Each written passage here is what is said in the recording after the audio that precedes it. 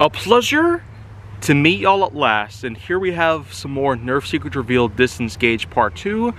And more importantly, let's just get down to the fact that the Dart Tag 2005 edition has been around for almost 20 solid years.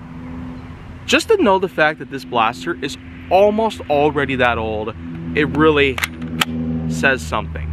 The Dart Tag Eliminator, which originally came with its own set, is basically none other than the precursor to the Reflex or the Auger or other such blasters that had this nice little slide on top, as well as this. And so I really do feel like that this exact thing is meant to be the precursor to the Reflex, but let's just not forget one important thing.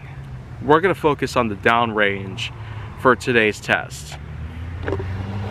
So if we get ourselves focused on here, and you basically look all the way down, it's supposed to go at 100 feet.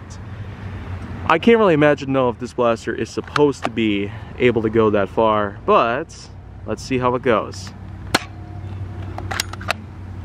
It's pretty much just as I figured, but let's just keep going here. Slightly further. I got a total of 7 darts to work with. Try a few angle shots.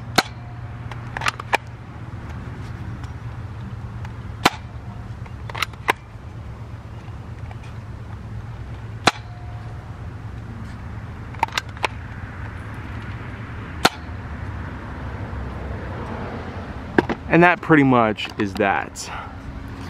Nothing else to say about that part, but it's time to once again break out the results.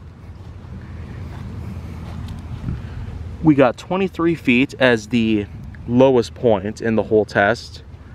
If we go up further, then we can see some better results. 36 feet is pretty much what I'll call it at for the middle mark. And then we have the highest mark, which is one of the angle shots, but as you can see,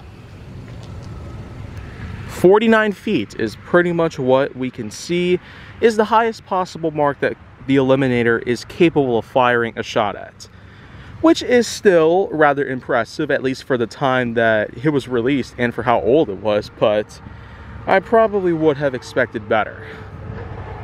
So here I have the blaster itself, and we're gonna load it up with 2 darts because that's all it's capable of holding. As for the rest, I'll keep them aside for another time when another small blaster comes around, and I'll be ready to go and test it out as well. Plenty of small blasters that hold only 1 dart like this, but are capable of storing multiple. In any case though, if you want to see more go down on my channel, then make sure that you like, subscribe, comment, follow me on social media, and stay on the Hollywood side.